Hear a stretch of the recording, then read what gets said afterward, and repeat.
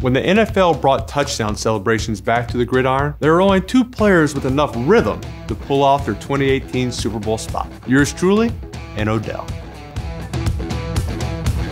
Is he going to do a number on the crowd here? Touchdown. Well, that'll draw a flag. NFL sent a video to teams yesterday warning them about celebrations. They took them away. I remember Terrell Owens having a pen stuck in his sock, a Sharpie. After he scored a touchdown, pulled the Sharpie out And autographed the ball. There have been some where they pose, and one of them is a photographer. And it is a touchdown. At least the celebration is on. And the NFL said, we're going a little too far with these celebrations. It's becoming all about the guy in that moment. So then the NFL said no more touchdown celebrations. I think every fan thought that was ridiculous. That's going to deter players from expressing themselves. It is often said that the NFL is the no-fun league. The no-fun league, not allowing celebrations, not allowing players to just be themselves a bit more on the field, and I think everyone was wanting a change. I think NFL recognized that. And it was sort of like, well, maybe we're going a hair too far here. These guys have personalities. Let's let them show it. The brief they gave their agency, Greene, New York, was simple. Pay tribute to touchdown celebrations and let the players' personalities shine through.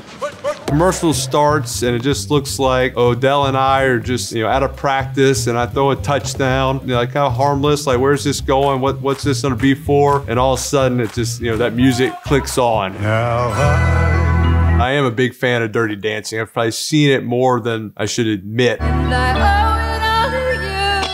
Music starts and I'm going into like my Patrick Swayze, moves, and Landon Collins over there, he's getting into it, he's dancing. The finale dance to Dirty Dancing, iconic. It touches generations. This was, one of the biggest films, at least in my life. Who doesn't know Dirty Dancing? I can't really think of a quarterback and receiver who you would have expected to see in those roles. Odell had not seen the movie before, so I don't know if he quite knew what he was getting into. OBJ dancing isn't a risk. OBJ was born for this moment. His celebrations, he's very, flamboyant with his moves, This is his moment. Eli took a risk, so Eli probably gets the nod for even putting himself out there. To have him try and be Johnny, the smoothest, most suave guy there is in movies, you gotta tip your hat to Eli. He went for it, he did it. And then of course you gotta do the iconic jump off the stage.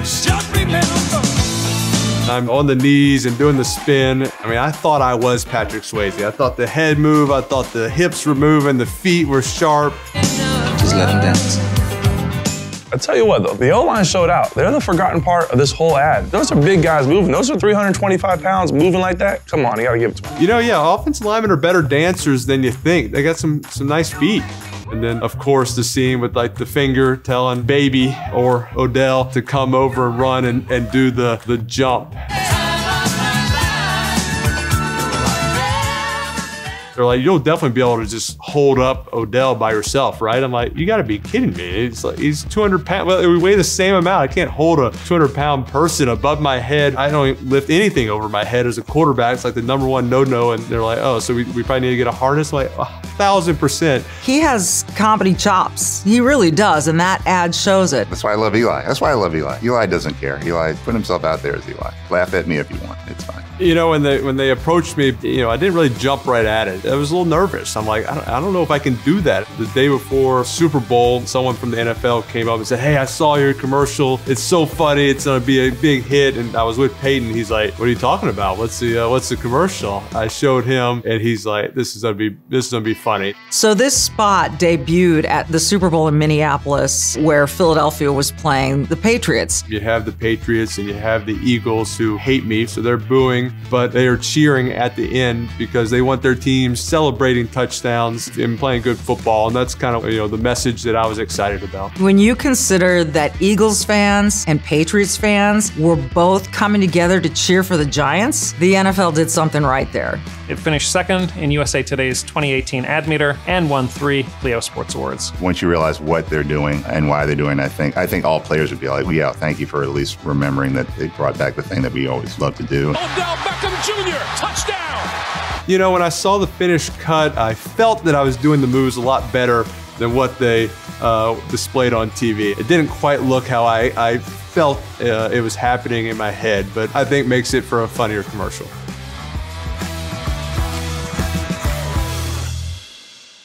In 2018, Amazon harnessed the power of celebrity to show what a disaster, though a funny disaster, it would be if its famous virtual assistant Alexa lost her voice.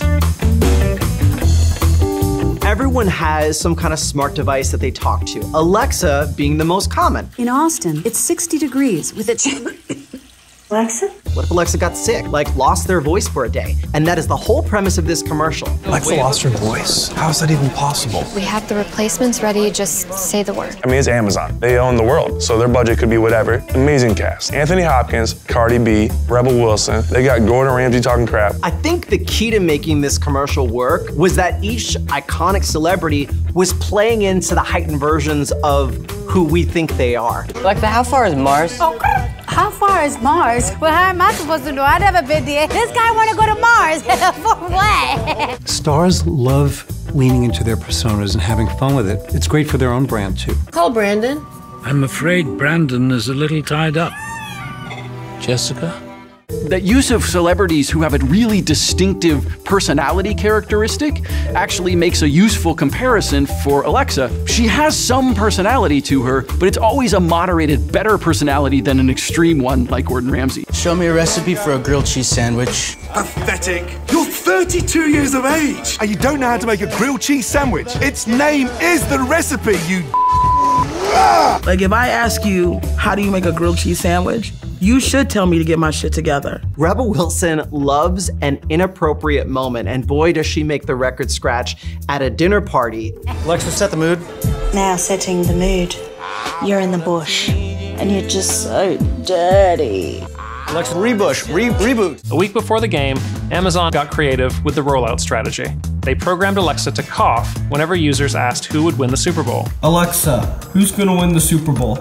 The team favored to win is the Amazon also started rolling out little teasers for the upcoming ad. The ad went viral and became the most watched spot on YouTube in 2018 with almost 50 million views. Not only did the public celebrate it, the industry embraced it as well, rewarding it with 5 Clio Awards and an Emmy nomination. By 2019, Alexa device sales soared from over 30 million to more than 100 million worldwide. What this thing hit on is, it's better to have it than not to have it. It was a really big idea that was fun and beautifully executed. Thanks, guys, but I'll take it from here. You don't want to mess with something in your house that can hear all your deepest, darkest secrets. I treat Alexa with care. She's my best friend.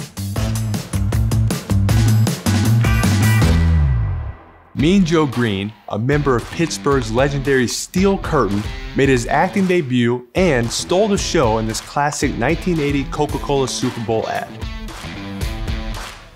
This Coca-Cola ad is pure nostalgia for me. No one calls this Hey Kid Catch. This is the Mean Joe Greene commercial. Went from being one of the most feared athletes to one of the most beloved national treasures. Mr. Greene? Yeah. Want my Coke? The 70s were the beginning of the Cola Wars, a famous rivalry between Coke and Pepsi that spanned decades. Coke had been the leader for almost 100 years, but Pepsi started to get more creative and aggressive with their marketing, threatening Coke's #1 status. And that threat became reality with the Pepsi Challenge in 1975. This is the taste. This is the test. They went into malls and they put 2 cups side by side and asked which one you thought tasted better. They knew, because Pepsi is a sweeter drink, that people wouldn't choose the bite of Coca-Cola. Now I'm gonna pick this up and tell me which one you chose. Pepsi! And they were really leaning into that, leaning into the taste. It was a massive success for Pepsi, and Coke knew they had to step up their game. If they weren't gonna win off of just taste and ingredients, they had to remind people what Coca-Cola stood for. And it's a drink that has a lot of emotional resonance. You know, we drank it as kids, we drink it with friends, we drink it with family, and it's like, what is the experience of drinking it? That, I think, was where Coca-Cola knew it could win. So McCann Erickson was tasked with revamping the Have a Coke and a Smile campaign. Copywriter Penny Hawkey came up with a simple story centered around an intimidating NFL player and a young fan. I think you're the best ever. Yeah, sure. So the ad is so memorable, primarily because of Mean Joe Greene. This is Mean Joe Greene, part of that Steelers Steel Curtain. That's an iconic defense. Mean Joe Greene earned his name on the field. He was that brutal. He was that hard-hitting. It was so unexpected. They could have had Terry Bradshaw. Well, he's a quarterback. Roger Staubach, he's like a golden boy. Here you've got this gruff, mean, hardly known guy, and you didn't know what you were gonna get. That's what the ad hinges on. And that to me was the genius of it. When you're choosing talent, it's not just about picking who's the biggest name, who's the most famous, but who's the most relevant and right for your brand. Me and Joe Greene being the first Black American to lead a national campaign, that can't be underestimated. It was a big deal, especially when you're talking prime time. I remember watching it with my dad. He's limping off the field like he's in pain. And you watch the kid and he's brave but timid. Want my Coke? And Mean Joe is so mad. And then, you know. Okay.